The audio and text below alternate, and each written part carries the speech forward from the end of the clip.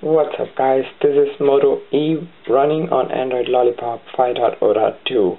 Now the question is, as per the title it says, how to move data of the games to the SD card in Android Lollipop.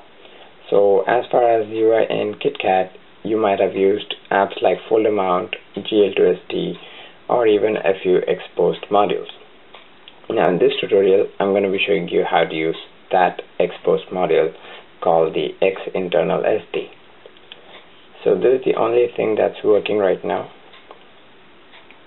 and I have actually tested both FOLDERMOUNT and GL2SD. None of them actually worked, but this seemed to me like it's working pretty great. Now for this you need to download two main files. One is the Xposed framework installer zip over here, and the other one is the Xposed installer 3.1 alpha 1. So one of my mate from XDA helped me, T3 Snake. I have updated his tutorial link in the description below, so you will find the download links in his XDA link. So do check that out, it would be helpful. Then download these three files and then get back to this video. So like I was saying, we are using the Xinternal SD app for moving our data to SD card. Not really moving the thing, the moving part is your job. So what we do is turn off the phone first. Right, many people have actually tested, and as reported, it seems like they got a bit buggy part of getting a warning message regarding storage problems. So you would be getting a warning message saying low on storage, even though you have about 1 gig of storage left in your device. So to solve that, this is what we do. First, it's the normal thing, we get into recovery mode. Alright, so once we are in, we go to install and then select this Xposed ARM in the installer zip. So this is the Xposed framework. Swipe to install.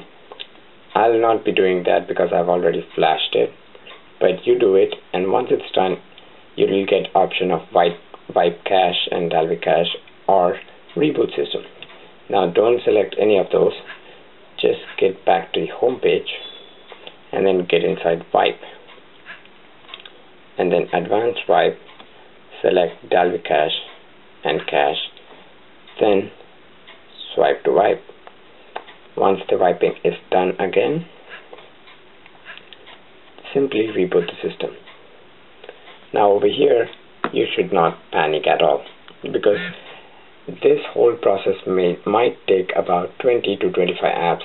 20 to 25 minutes depending on the number of apps you have in your phone. So while it's switching on, you will get a message of optimizing apps, the number of apps you have inside, and then finally it boots in. And again, as soon as it boots in, you will not see all of your apps in the app drawer.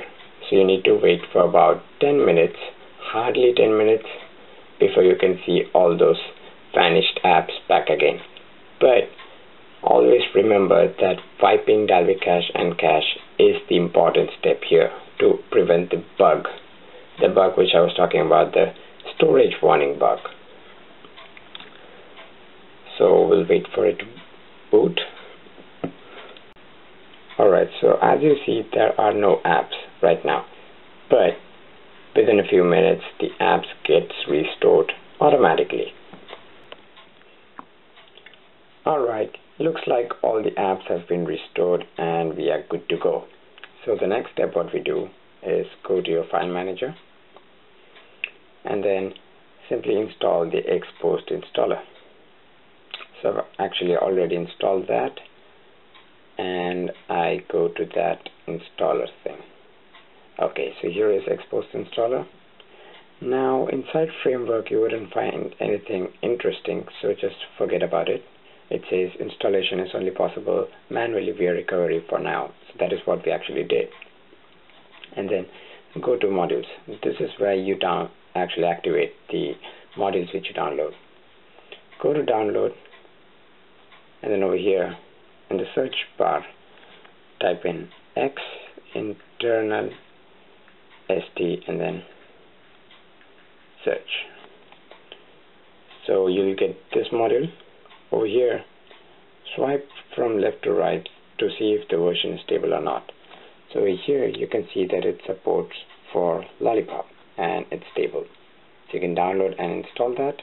I've already installed it, and once installed, go to modules and then simply activate the module. Once activation is done, it will ask you to reboot the system. That's your choice to reboot the system again or not, but you have to reboot it. But before that, you can do this step. Get into internal SD and then let these two be as it is. And over here, if you want, you can activate it for all the apps, or you can activate it as per your wish. So I've actually activated all the games as per my wish. And then the moving of data is your part. So you can simply go to the file manager and then search for each and every directory. If you have any files, simply cut that, paste, and then paste it in Android/data/whatever it is, and then reboot the system. So as in my opinion, I see that every reboot actually takes time for the apps to load up again. So do not panic in that case. That is pretty much it, and we are actually good to go with gaming.